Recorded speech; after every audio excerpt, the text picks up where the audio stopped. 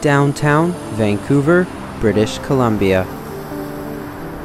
At a first glance, this might seem like any other North American city, but there's a few special things about it.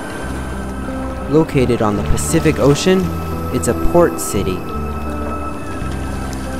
However, these waters aren't only visited by boats. Each winter, thousands of waterbirds flock to the city waters. My favorite are the Surf Scoters.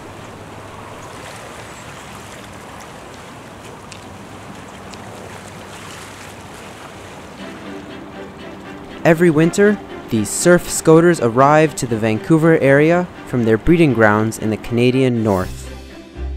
Many of them will fly thousands of kilometers every year in order to reach their destination.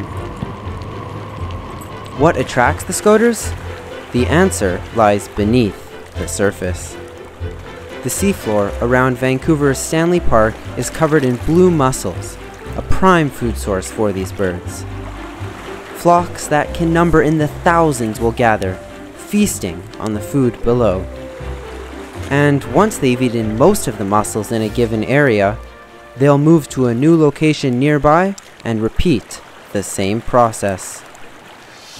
The Scoters' daily routine often brings them up close into the Stanley Park seawall and the Vancouver waterfront, and this provides some of the best surf scoter viewing opportunities in the entire world. As I was filming these birds, people were so eager to know more about this phenomenon. I stopped to talk to people about their thoughts and feelings on the spectacle. It's pretty incredible. It's pretty amazing that they find their way back here every year. In fall, actually start I think in October. They start coming to Vancouver. Yeah, I love that. You know, people love them, and it's like our guest. It's a kind of, it's a great feeling. Yeah, it's very beautiful. Isn't this amazing? You know, I love coming down to Stanley Park. Every time I come, there's something new to look at, and we have to constantly strive to be better at maintaining these backyard refuges for birds. To me, nature is the most important thing to all of us. If there was one thing that I learned while filming, it was the fascinating link between people and our urban nature. Oh, I'm so happy because the morning exercise I'm passing here. There's a lot of birds. For me, very interesting and so exciting. Just 1 year ago, I also take photo from my phone. Yeah, also amazing. I show my friends, they say, oh my God, so exciting. They love it. Yeah, this is nature. These surf scoters provided an opportunity for people to appreciate the beauty of nature that most urbanites just don't get to see. Of course, living in the city might pose challenges for these birds. The Stanley Park Ecology Society has been running annual seawall surveys to monitor the populations of wintering waterbirds, including the surf scoters. This is a snapshot of the winter birds that are using the habitat here in Stanley Park. And it's important to do it all at once so that we know we're getting every bird. Last year we had over 1,200 birds of over 30 species of waterbird. So there's a lot of winter birds that use the habitat here. Barrow's goldeneyes like these are typically the second most numerous species recorded on the count, following the surf scoters. This year's count was on a cold, rainy winter day. However, that did not stop volunteers from heading out to count birds. Elsa Mikkelsen, a fourth-year UBC science student and PhD candidate, was leading this year's survey.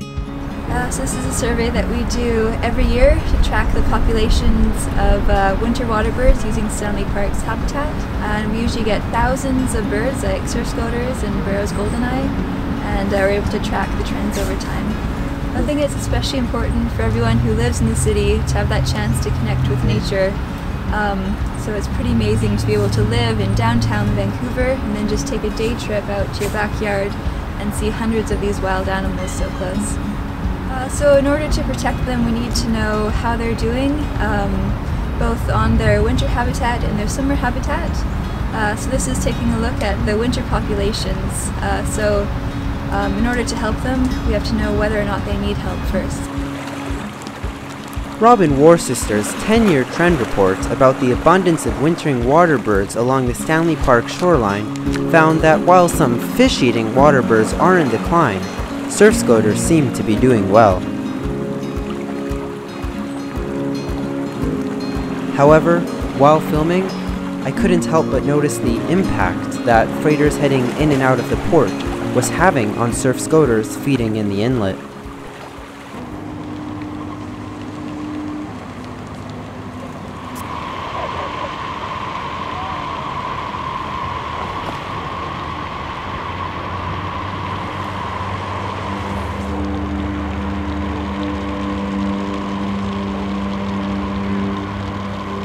I wonder how much of an impact these freighters have now or will in the future on the well-being of these amazing travelers.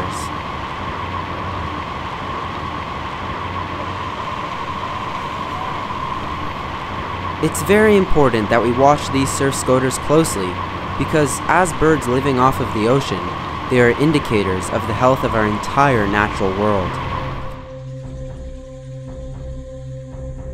They are also so important because they are giving so many people the opportunity to connect with nature right outside their city homes. Whenever a flock of scoters forms, people stop to admire the birds. They bring people together because the marvel of nature is a universal language.